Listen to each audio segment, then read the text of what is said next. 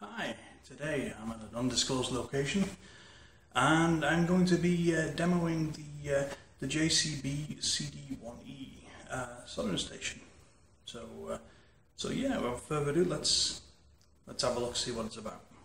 Okay, so there's the unit in its glory. Has a spare tip at the front there, and you'll notice there's a few different things on it. Obviously the obligatory little the white pad for the end of the iron. So anyway, there is the iron itself. In here it actually has a cleaner, so you can just, it's got like a steel wool sponge thing in there, and changing on these tips can be done as simply as you just hook it in here, pull, and then just push the new one on. You get a big, nice, big, chunky tip.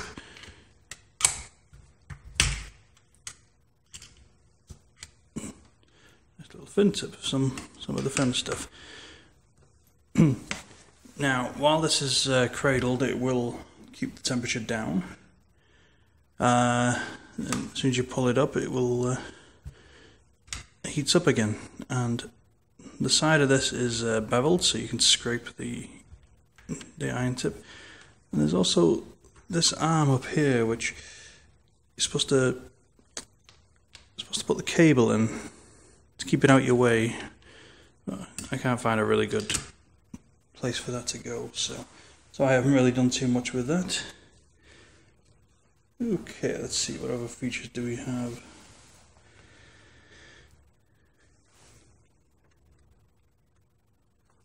Apparently it has USB. Yeah, it's got a USB update port on it, so you can update the firmware in it. Yeah, I'm reading from the manual. Yeah, the temperature range for this station ranges from 90 degrees to 450 Celsius, or 190 to 840 Fahrenheit, which is it's not bad. You can have a metronome on it as well, apparently. And it'll beep from 1 to 50 seconds. Useful for setting work rates for repetitive jobs, apparently. Yeah. There's sleep delays and stuff. Okay, so that's enough of the manual. So without further ado, let's have a look, see what this thing can do. Okay, glasses on.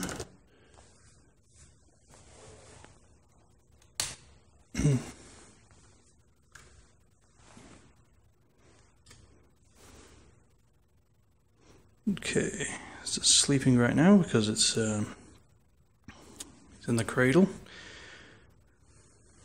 So, the tool leaves sleep mode. The sleep mode reduces temperature to length. Okay, it's going up to 370. Okay, let's see. That is actually quite good. It's not been on that long, and it's all ready to go. If this was my iron, it'd still be waiting for it to bloody heat up. Alright, let's get a surface mount resistor out. Let's have a look.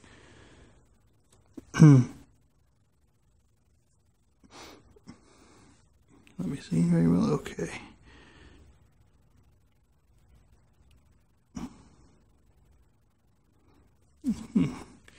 Do keep in mind, I haven't cleaned this board, so I'm really working with an oxidized copper pads here. Oh dear, glass is steaming up. All right.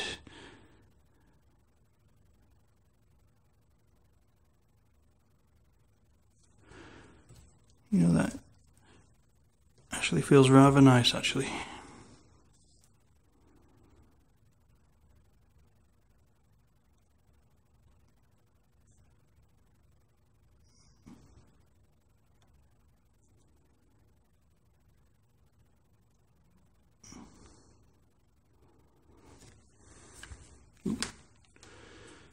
That's what that thing's for, I suppose. Keep the cable out of the way.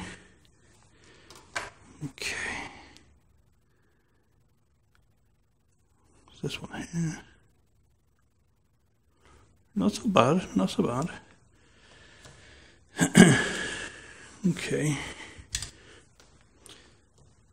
Alright, so let's do a let's do a tool change, and let's see how fast we can do this.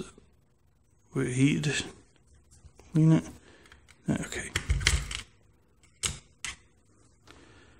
Okay. See how fast is that going to be?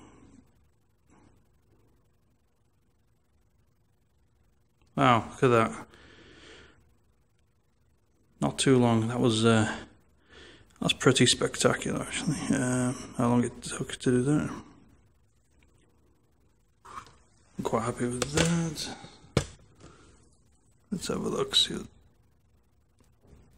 the thermal mass is like on this. Yeah, that's pretty decent.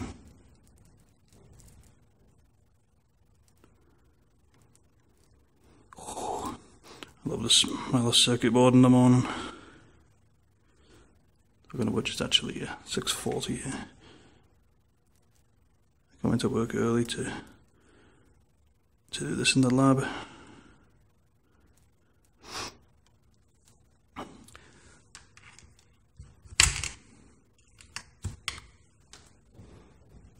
No tool, okay. How quick will it do? Wow, that's like as instant as I need it to be, let's put it that way.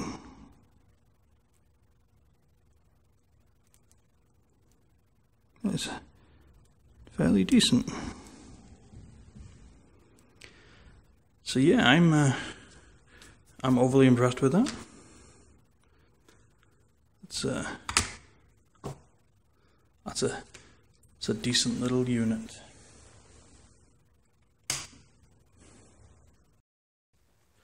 Okay, so yeah, so that was the JBC CD.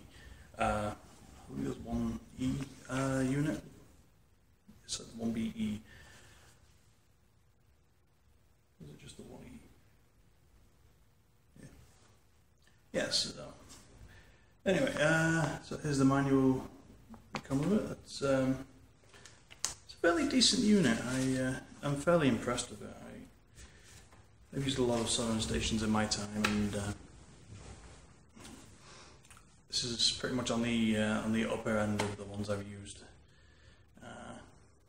I would definitely recommend this for people to use. It's a fairly decent station. It's got pretty much everything there, and the update facility for USB is just funny. I was actually having a laugh once when I was thinking of designing my own soldering station. I was going to put USB functionality on it for a laugh.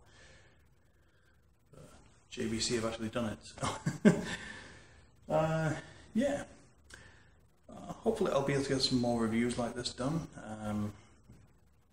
The company I work for, they get lent lots of demo equipment. I did miss a brilliant desoldering tool the other week. Fortunately, that would have been good. But yeah, hopefully I'll get some more equipment to try out and tell you all about it. Anyway, that was only short, but I don't get much time these days, unfortunately, with my new job and all. And anyway, hope to get more videos on soon. Thanks for watching.